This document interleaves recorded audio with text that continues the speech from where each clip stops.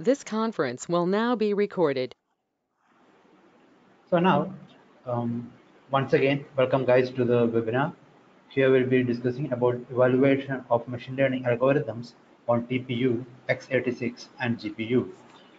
So I myself, Tom Jose, I am working as an application specialist at Mirabilis Design, along with Deepak Shankar, who is the founder of Mirabilis Design, will be the host for this webinar.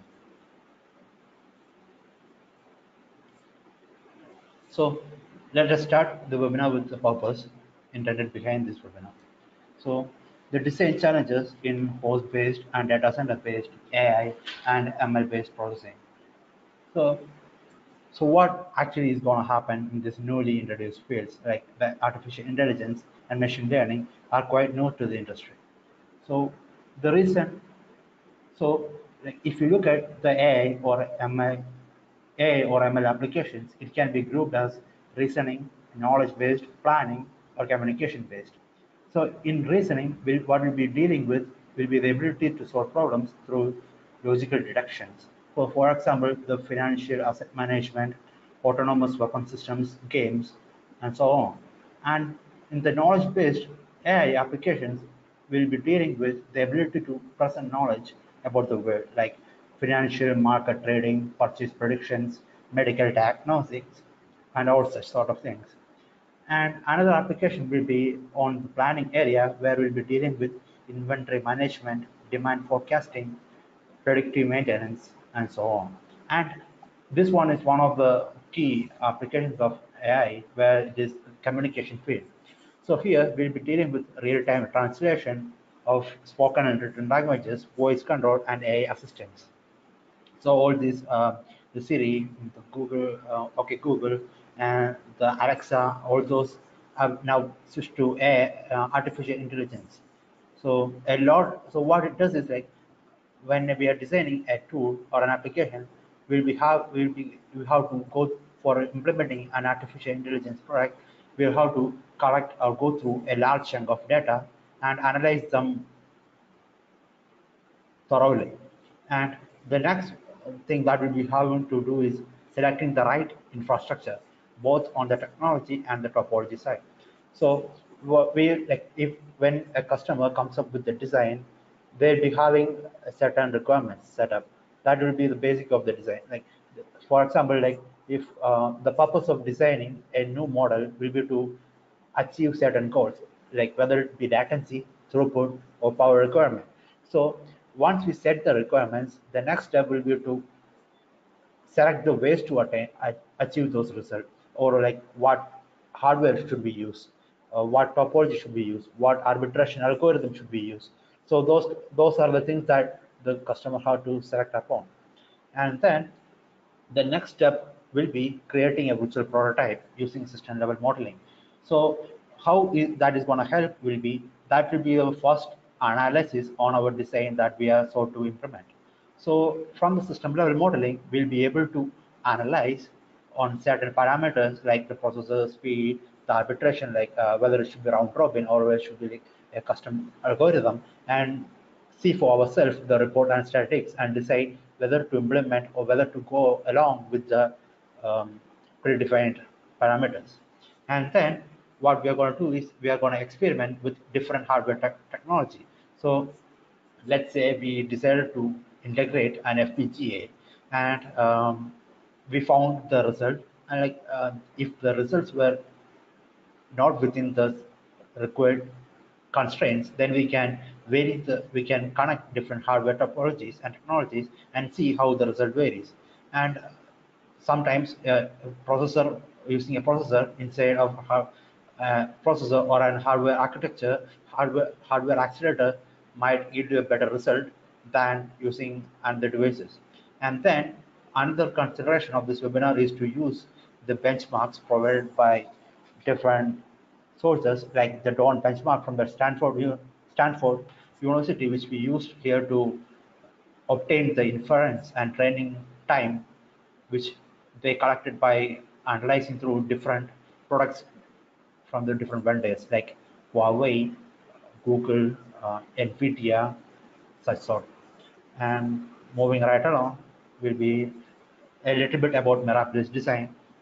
So the company itself was founded in 2003 and it is based in USA. This company, the Mirabilis design, has got different development and support centers in multiple locations in US, India, China, Korea, and Czech Republic. Now we have got the images shown here are some of the products which has been designed using our tool. Our tool here is the VisualSim. So the VisualSim is used for is modeling and simulation software. So why all these customers use our tool is because like we provide them with an extensive library. So what it means is we'll be having a lot of custom IP blocks which the user can just use it and integrate it in their models. They won't have to build anything from the scratch. Instead, we will be providing them with all the IP models. Now, right here, what we have is a flow diagram for AI or ML processing. So on the left-hand side, we have got multiple host devices. So the CPUs, the fighter jets, the laptops, all will be sending in data. So when like we are having a three-stage designing, so we can design like if the customer wants to design the host side, then they can decide on how the sensor input should be. What is the data rate of input generated from the host side? So what are the so according to the requirement, we can define the use cases. So under requirement, what we can design on the host side will be the response time. So the host side of the designing can be pretty much controlled. So if we are designing it for a certain application or like certain purpose, then we can design the host side accordingly. Now, the host side only makes up for one third of the total flow. And then after the data has been generated from the host side, it has to be sent to its destination via network. So that is where most of the problems come in. So over the network, we are having very limited control. So if you're thinking about an ideal situation, we'll be having ideally no bottleneck here. But that is not the case. If it was an ideal situation, then there won't be any need to worry or like there won't be any surprises at all. But reality is not that kind. So what happens here is when we are sending the data over to the network, there will be contention of the resources. So we will have to calculate. Also, for some applications, we'll have to make sure some amount of throughput can be achieved within the network. So those are some of the things that we have to be considered while sending over while designing a RAID 2. And then once the processing, once the data flows across the network, it is going into the data center. So in the data center, that's where the major processing is going to take place. So, so in the data center, the user can, so according to the application, they can design the processing, storage, and communication requirements. So so what happens in the data center will be there will be a VMware, so which is like the top layer. So whenever the data comes in, that layer is going to say, okay, the incoming data has to go to this server and take the data, and when it comes back, it has to go to another server and do the processing over there. So everything is being controlled by the top layer. So according to what the customer wants, we can actually design the data center accordingly. So if the customer wants about 512 TPU ports and 128 CPU processing to be taking place, then we can design accordingly. And according to the input traffic, the software combinations can be designed accordingly. So what it means is that let's say for the TPU, it will be having 6 applications which are not the nonlinear applications. So those can be the CNN MLPs and the recursive neural network applications. So each one of them are like nonlinear applications. So for the input which is coming into the data center selects determines what type of software combinations each of the input has to be sent through. And another consideration which we have to take here is the power and processing capacity of the data center. So some of the applications or some of the data center or some of the tools that we are designing will be having power restrictions, or like the whether the peak power should be within certain limits or the power processing capacity should be this much. So all those we have to be pretty accurate about when we are designing the tool. So now we are gonna look at a model which is being implemented in the Visual Sim. So we are gonna go through this model briefly and go through what is gonna happen here. So right over here, this is a model of a vehicle with an autonomous driving system. So right over here, you can see the results which is being plotted. The over here, like we are having the text display, which gives the maximum latency um, statistics and things like that. So what I'm going to do now is I am going to take you to the tool right over.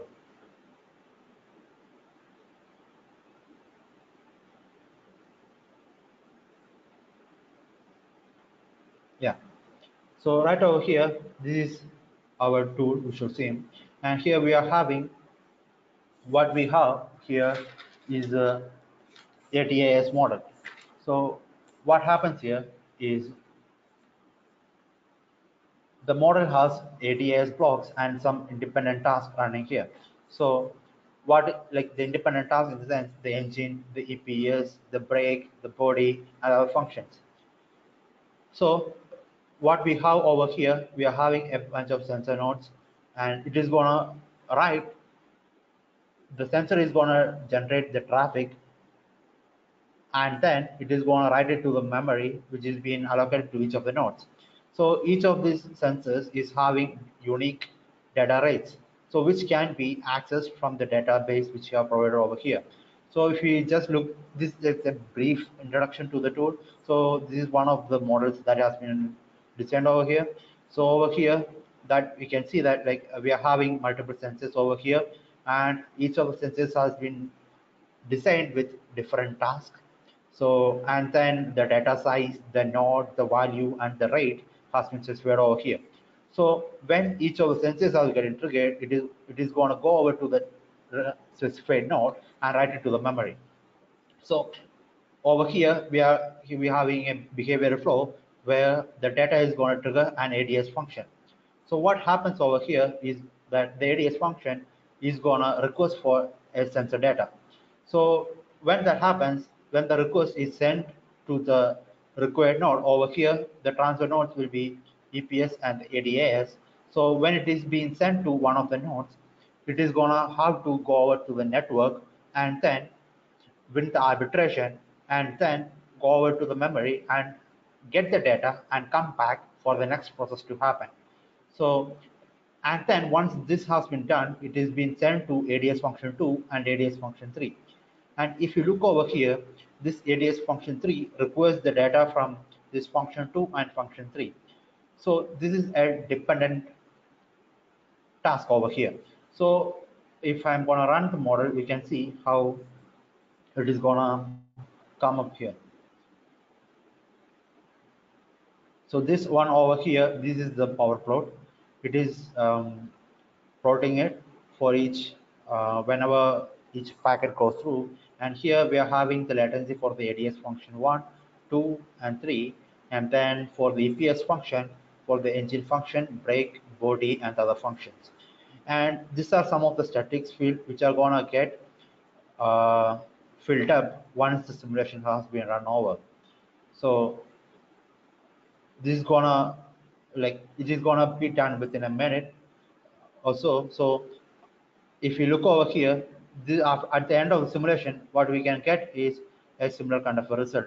So we'll be having the power proto like similar power pro, and then the latency, as you can see, it goes over the peak, and then at certain instance we are getting a minimal value around um, 60 milliseconds.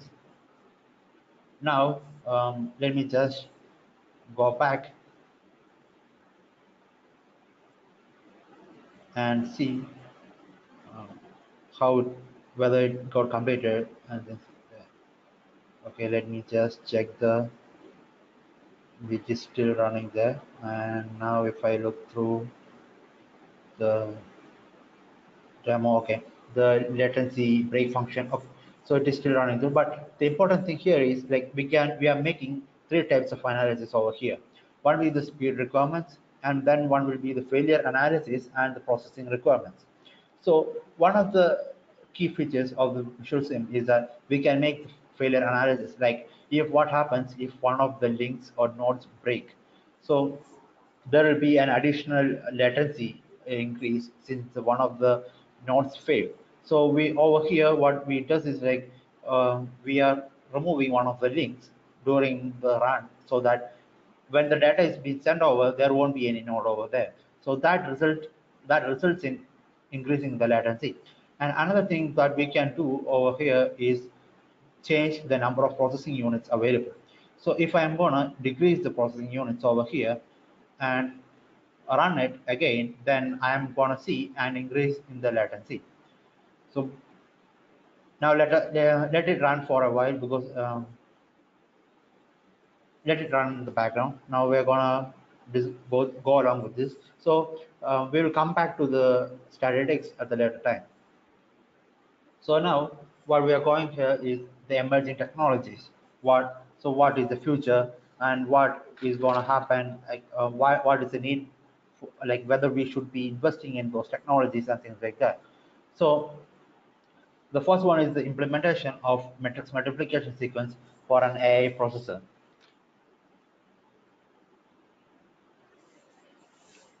So, so why the need for an AI-specific processor? So, the fast-growing computational demands for networks that require Google to actually double the number of data centers they operate on. So, when that became a necessary, so what they did was like at that point in time they were using the CPUs and GPUs for their operation. So, what actually the CPU and GPUs were having was they're like a general purpose units. So like they can be coupled with multiple applications like for word processing, for like rocket launchers and things like that. Both CPUs and GPUs are pretty generic. So they use the CPUs and GPUs are used where the caches or out of order execution, multi-threading, multi-processing, prefetching, all that are done. They are pretty generic. But it can be also used for AI, DNN, or machine learning, but they are not specifically built for those purposes. They can be used for AI processing, but they are not built specifically for that. So, but the TensorFlow framework uses the production neural network applications like MLP, CNN, and LSTMs. So, like the multi-layer perceptrons, convolutional neural networks, and recurrent neural networks. So, for the CPU is pretty flexible that the hardware doesn't always know what would the next calculation be until it reads the next instruction.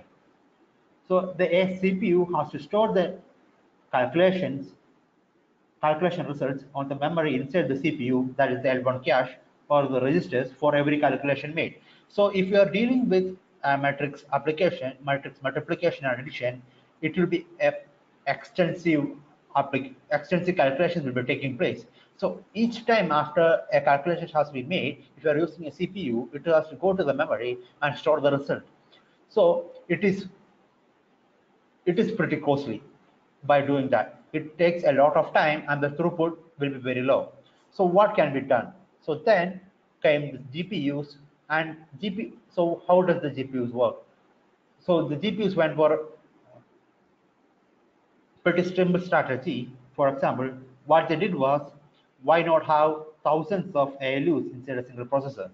So, in a currently a modern GPU is having around 2,500 to 2,500 to 5,000 ALUs in a single processor. So what it does is like a massive parallelism is being taken place there. So even though it does the same thing as the GPU, but now it is having more than 2,500 or 3,000 ALUs, so the throughput is being increased heavily. But it doesn't change the fact that both of them are run on based of von Neumann architecture. So still the von Neumann bottleneck is there. That means like it still have to access the memory every so often when the result has been updated. So then they came up with an idea to implement something which is application specific, which is specific to the AI processing alone. So when the Google designed the TensorFlow Processing Unit, they designed it solely for matrix multiplication and addition, which is going to result the operations to be over in a pretty fast rate with less power require with while using less power and instead a smaller footprint. So now we are gonna, and so that is the purpose behind the implementing AI-specific processing units. Now we are gonna look over the hardware accelerators versus processors and FPGAs. So in certain applications, the user might require hardware accelerators or processors or FPGAs, and you might not know which one might be better suited for the application. So we what we can do when creating a virtual prototype is connect them in different test cases and see how the results are going to vary.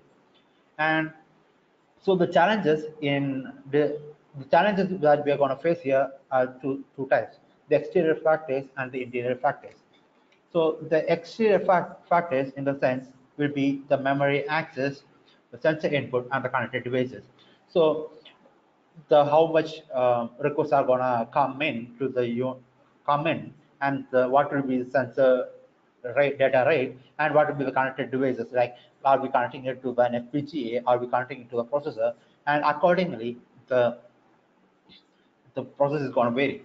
And the interior factors here are the processing requirements and connectivity between the subsystems which has been defined within, and software, most important, the RTOS isolation. The metrics that we are going to discuss over here are the response times, the power consumptions, and the throughput, and the certifications.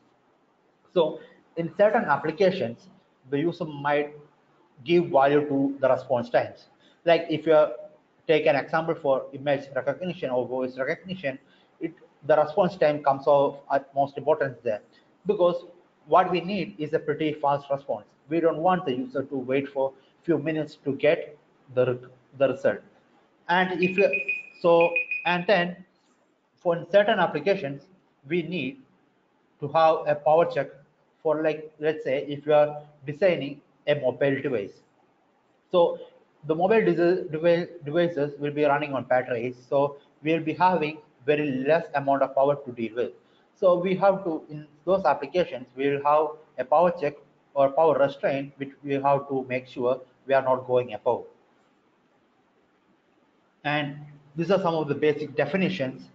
So the architecture exploration, which we are going to be talking on over here using the VisualSim, will be about designing the model which optimizes the system specifications to match the requirements. On the right hand side, you can see a model which has been designed using VisualSim. Over there, the specifications will be on processor speed, topology, and arbitration. And the requirement will be on the timing and the energy and cost. So as we vary the certain parameters like the processing speed and topology and the arbitration, we can see how the results are going to vary. And accordingly, we can do three types of analysis: the performance analysis, the power measurement, and the functional correctness. So in performance analysis, what we are going to go over is the buffer size, the utilization, the throughput, and the response times. So the response time, in the sense, how long it does it took to complete each task, what was the throughput of it, the network throughput, and things like that. And the power measurement will be going over the power plot calculated and seeing where all did we get the peak. Is that, can we, how can we normalize the peak values and make it pretty much efficient. And the functional correctness deals with the task scheduling such that there a certain reliability can be achieved. So now about VisualSim. So in this tool, like the system, the VisualSim tool is used for system architecture exploration. It is being split into three sections. Like the architecture exploration will be done on the hardware part, the software, and the network. And the analysis will be done on four domains: the performance analysis, power exploration, failure analysis, and the functional analysis. Over here, what we have got is the library, an extensive library supported by the VisualSim. So we, from the left to the right, it goes over from stochastic to cycle accurate library blocks. So this is one of the main reasons why a large number of customers use VisualSim. All they have to do is use these libraries and integrate it to their designs. So these are some of the design challenges that we might face while designing a tool, designing a model. So now over here, what we have got here is two CPU cores, an I/O, a DSP, two buses, and a bridge to interconnect them. So now I'm having an application which uses the I/O to send over to CPU1 and then to the DSP, and the result gets back to the I/O via the buses. So this is a pretty simple task. Not much of a contention is there. So now I add another application which is going to run on the same network. So now there's a lot of contention. So how is this going to affect? So over here, we are having the response time analysis over here. So what we can expect, what we are plotting over here is the response time for the two bus speeds. So one of them is having 200 run at 200 megahertz and one is run at 400 megahertz. So we expect the slower one to get higher latency all the time, but that is not the case. Over here, we are having some circle bubbled places where the faster bus is taking up a higher latency, higher response time than the slower bus.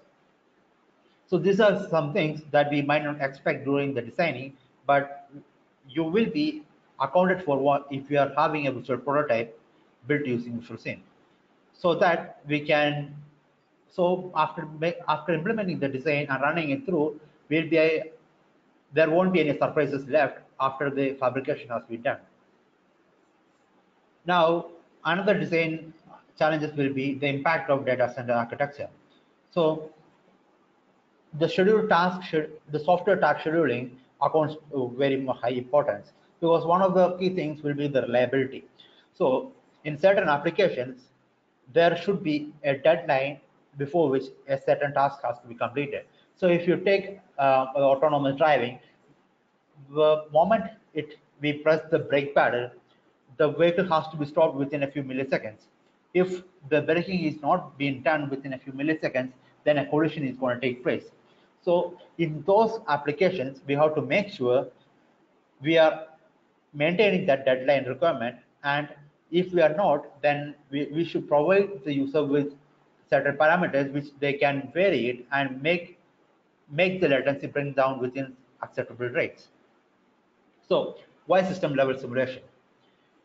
So when the Google came up with an idea for designing an application specific AI processor, they built the TPU in 2015. And they, a few years later, like on 2016, on the next year, 2016, they decided to write an article on the TPU and compare it with Nvidia chipset. Now, what they did was at the time publishing, the Nvidia had a Pascal P40, which was much faster, but they decided to compare it with the solver K80, which was released in 2019 using the architecture designed in 2009. So when the article came out, everyone was all like pretty much hyped because like it was pretty unheard of. The statistics were insane. So that is why the system, that is where the system level simulation comes in. So if the user or customer wants to make sure what the stats given out by the vendors are accurate, then you can build a model in VisualSim and then compare the results. So what are the considerations that we have to take place, make sure while implementing a virtual prototype in VisualSim? One will be to obtain accurate timing details. So what it means is, since we are going to make a virtual prototype, everything should be accurate. Since because this virtual prototype is what is gonna depend, like what is gonna determine how your actual hardware is gonna be fabricated. So that is one of the major requirements will be to obtain the accurate timing details. Another requirement will be to implement the pipeline accurately. So what it means is how the task is going to flow through. So in AI or ML or DNN applications, we'll be having a bunch of nonlinear applications which has to be sent through. So according to data coming in, the applications which it has to run through will be varying differently. So we have to get that implemented pretty much accurately so that we'll be the statistics provided from the tool will be accurate in that level as well. And another consideration will be to use the massive library provided within the VisualSim. So now we are going to discuss some of the models which has been implemented using the VisualSim. So the first one will be the network level model, where the host is going to send the data over to the data center. So now we are the results are being plotted. Results are shown here as well. So now I'm going to take you to the model where I can show you with much clarity. I'm gonna so this over here is the model, and this over here is the host side. So here we are having 5 devices which are generating the traffic and send it over the network over here and then over to the data center. So what is going to happen over here or at each device is that it is having the power calculation done over here, the sensors feeding in data, and over here we are having the processing units. If I'm going to go over here, you can see the processing units, the buses, the memories, the DMAs, or descend over here. So now after the processing is been done, it is being sent over to the Bluetooth connectivity core, and then through the radio transceiver, it is going to go out to the network. So once it reaches the network, it is going to look up and see where it should be sent to. And once it finds the destination field, it is being sent. The data which has to be sent to the data center is going to go over to the network and then reach the data center. So if you look at here, the parameters specified over here are the number of chips per port for the TPU and chips per port for the CPU and the evaluation time as well. So now if I'm going to run over here, we can see I will give you a bit of time to analyze this model over here.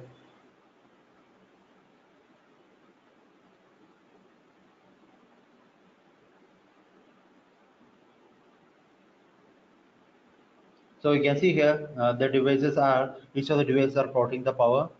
Over here we are having the network plus data center latency over here, and you can see here one of the this one has bit of failure analysis as well.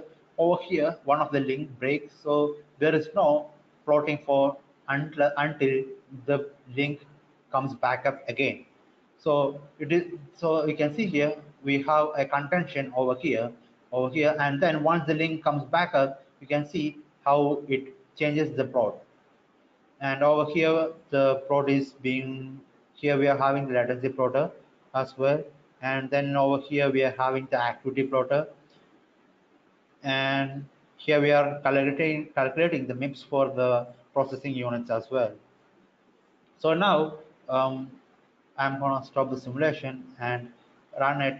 And let's say what happens if the evaluation time increases. So now I'm going to run this again, and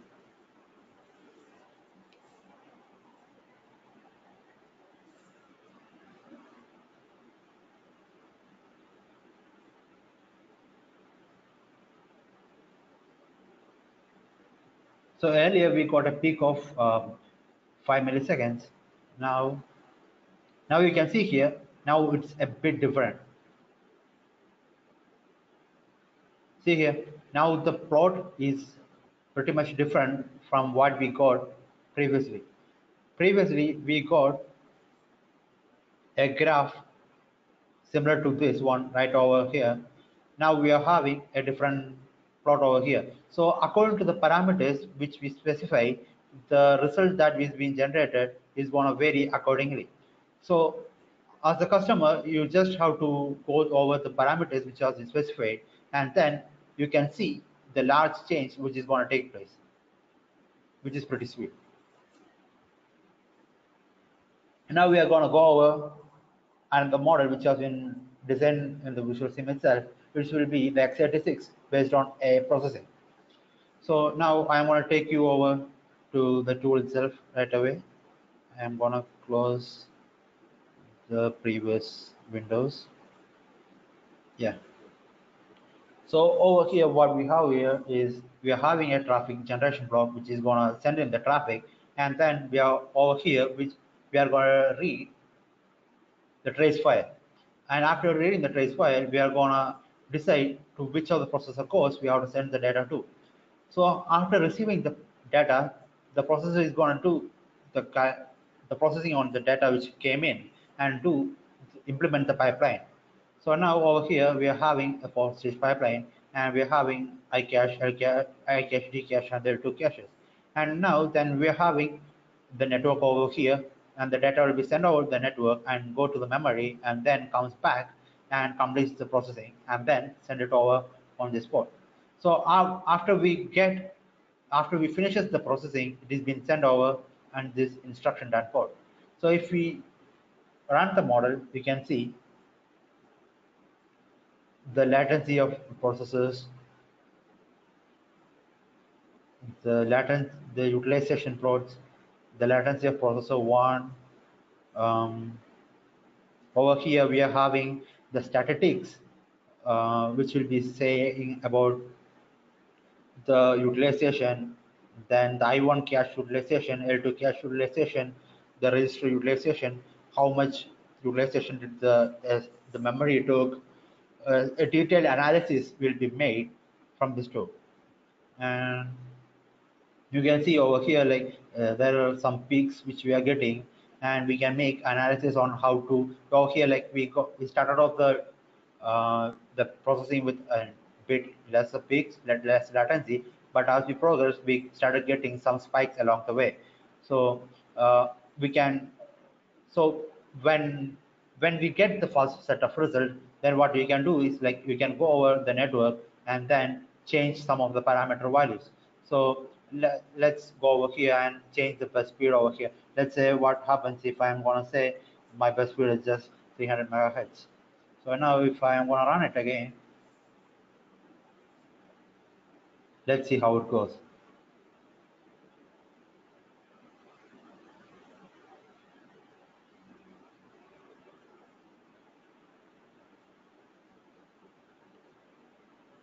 Now the processor peak values are above 6 microseconds, which has increased because now the bus structure is not that fast enough as previous case. So similarly, you can just go along and after designing an prototype, see over here, we are getting a message saying it is taking, there's a cache miss happened. So since the network which we have designed over here is pretty slow, that the instruction which has been sent through the network is not coming back within the design constraints. So our tool has been designed pretty much accurately to give you certain messages like this whenever something is wrong with your design.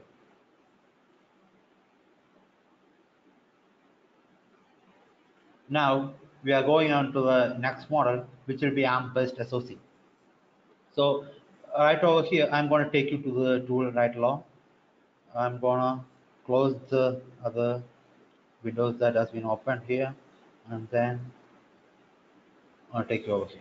So over here, what we are having is we are having a network, we are having the data generated from sensors, and then we are having a processor, we are having a TMA, axis traffic generator, and then we are having two ARM clusters over here. So why the purpose of this model is to see we are providing the network with large chunks of data, and so there will be large consumption of resources for going through this set of memories provided over here. So what happens now is like every data which will be sent over here will have to go through this network and reach and access these memories. And we are having a display port over here as well. So if we run the simulation over here, we can see the different latencies, the throughput, and other statistics which can be generated from this model.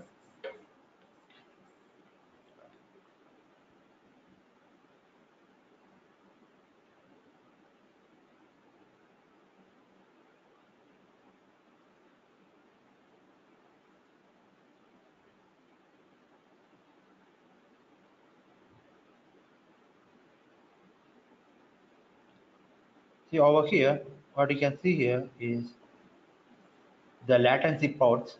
So for each of the processor instances, we are plotting the latency, what value is it going to take. So we are getting a peak value for around 0.553 microseconds over here. So these are some of the statistics which can be obtained by designing the tool, and you can actually go over like so if you want slightly better latency, then you can decide, like you can vary the parameters specified over here.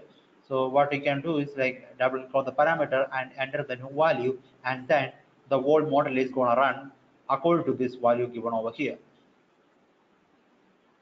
And this is the power table which is going to help us plot the power values.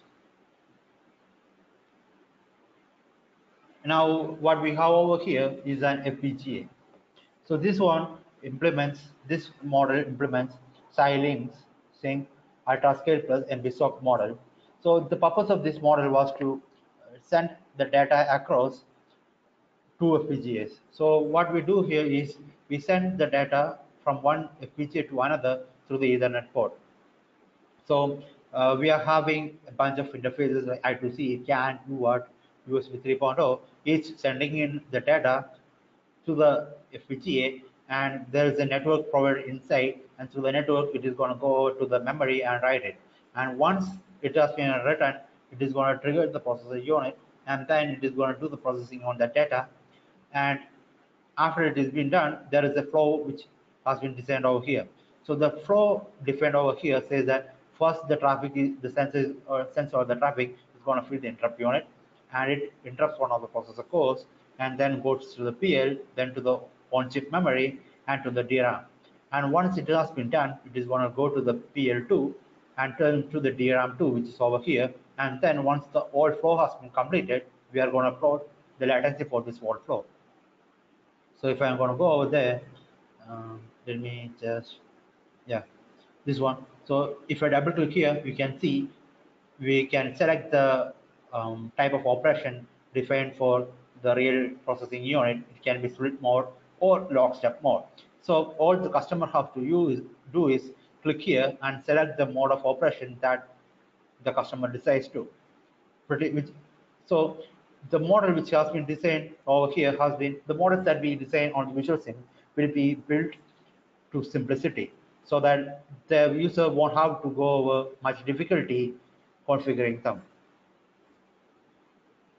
And now let me just run it real quick.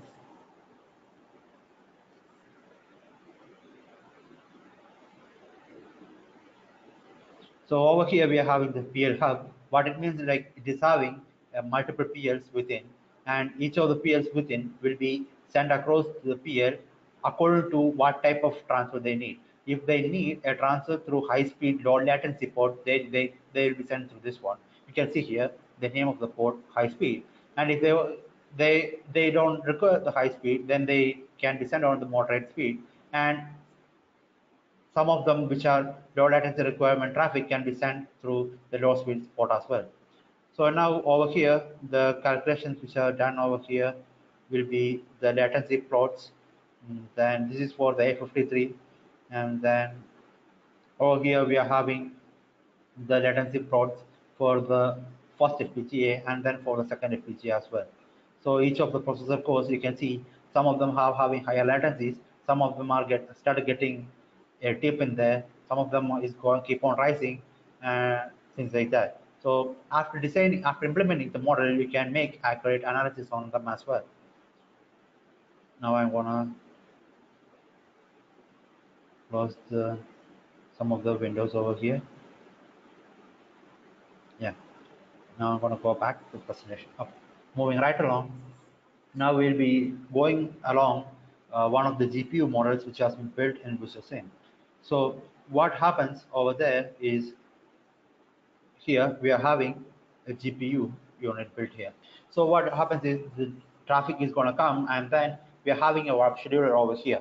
So we'll be having a sequence of things for which the data has to be processed on. So after each sequence is been so when start processing on each of the sequences, it is been it sends a massive parallelism is being designed here. So a lot of sequences will be done on parallel, so it will be sent over to the memory which is been situated over here. So once each comes and finishes and comes back, it is gonna trigger the next task and keeps on going. And after it finishes, we are gonna get. So what we are doing over here, we are calculating the power and the array latency as well. Over here, you can see here the power keeps on increasing. So the instantaneous power it is going to keep on increasing. As a result, the average also going to keep on rising. So now over here, as the instance keeps on dropping by, the average also starts to drop by. So we are having a peak value around 7 watts over here. So now a massive parallelism is being taken place here. So a lot of calculation is being done here. So now over here, what we can see here is let it be given a few seconds. Um, so yeah, as you can see here, the RL latency which is being coming over here, you can see here how the latency port is being calculated over here, and as we keeps on going, you can see how the port is varying, how the latency is being calculated. So by the end of the simulation, you will be getting the results similar as this one. So we can see here it is getting a maximum peak of around 15 microseconds. So this one over here is the TPU version 1. So this one, when built on VisualSim, is having accurate implementation. So what it means is that we are having a host which is being sent the request over to the TPU. And in the TPU, what we have over here is the PCI interface, and then it is being sent the weight data which is being coming in will be sent to the external memory content over here. And once the weight has been filled up over here, when it's time to start the processing on the data, even before that, the weight will be loaded into the FIFO over here. So once the weight and the data has been loaded into the FIFO and the unified buffer accordingly, then we will begin the matrix multiplication. And over here, we'll be getting the data from both the FIFO and the unified buffer, and we'll do the matrix multiplication. And, and the summation will be taking place over the accumulator. And then after both of them has been done, it will be sent over to the activation where non-linear applications will be sent through. And then after the result has been done, we'll be updating it with the unified buffer. So this is what happens in the TPU, which has been designed over here. And if you run it over here, you can see here, this is the latency for the MXC unit, and this is the latency for all the network. So after the simulation, we are going to get a result looking similar to this. So at the beginning, we got pretty stable latency value, but as the time progressed, we got a latency peak around uh, 219 microseconds. So by making a virtual prototype, we are able to account for the surprises that you might get at the end of the fabrication. So now what we have now here is the Tensor V3, which has been implemented in the cloud. So in the TPU V3 or the port units, which has been implemented, released in the latest version of latest, they are using matrix multiplication units inside the TPU ports. So what it means is that we are gonna have yeah, we are having a large um, amount of tensor operations which is being done at a parallel amount. So what it does here is we are doing multiplication on that large case whenever we get a data from the network. So what happens here is this is the power plot. So you can see at, at the time till here at 1 millisecond we are having a constant power peak around 0.8 watts. Now you can see here like let's give it a bit of time. It is doing the matrix multiplication, which has been which is going to take a large amount of resource time. So after the multiplication has been done, we are going to get the result value over here. So um, let it let it run for a few seconds, and yeah, yeah, over here you can see there is a peak over here. So at this time around 1.123 milliseconds, we got the first matrix multiplication done. So around that time, since it takes a lot of power consuming calculating those results, it is using a large amount of resources, we are getting a peak in the power amount. So that's why we are getting a peak over here. So we are getting a peak at the instances when the matrix multiplication is being done. So now this is the basic VisualSim design flow. So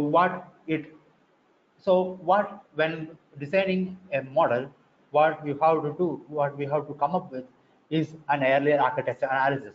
So we have to come up with what are the requirements of the model that you are trying to implement, and how you should be, and what are the how you should be, how you want to achieve those requirements. So the size, the arbitration requirements, the topology design, those are the next things after you have decided on what are the requirements. So once you have a clear-cut understanding on what you need and what are the topology and the design, then you have to compare the result between the development and the architecture model. So by comparing, you will get like an idea on what needs to be done and what changes you have to make. And another thing that you have to do is you have to do the testing and the verification. So once you have the virtual prototype model done, what you have to do is you have to provide a lot of design a lot of use cases where you can actually make the system fail. So when the virtual prototype design fails, you can see you can make a record of the cases where the design might actually fail, and then you can make provisions for make accounts for the cases so that you won't have to get surprised when fabricating the real product. So over here we are discussing the engineering benefits of using system level modeling. So if you are going by the traditional analysis, it is going to take around 18 months to implement the whole process done. So the model creation alone will take 6 months. Then the analysis alone is going to take 1.5 months, and the communication after and the refinement is going to take another 6 months. So it is going to come up to all of 6 months over here. So if we are using system level model level simulation, then we are getting the model creation done within 1 month, and then the analysis will be done within 2.5 months, and the communication will be done within 4 months. So that means we are saving a lot of money and the time at the same time. So that's it for the today's webinar. And if you guys are having any doubts, or if you're having anything to go over again, you can just use the chat window provided on the right hand side and ask any questions right away.